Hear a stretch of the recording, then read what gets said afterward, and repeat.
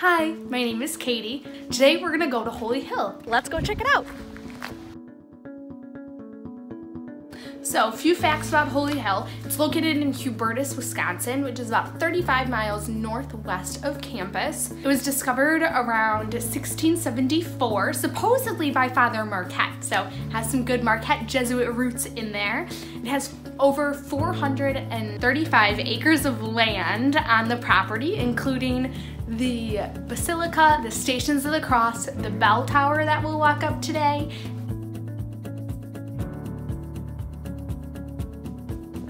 welcome to the top of the tower.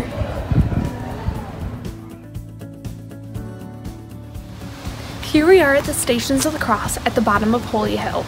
The stations were carved out of one solid block and continue all the way up to the top of Holy Hill.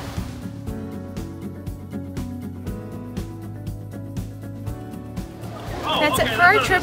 Thanks for joining us at Holy Hill.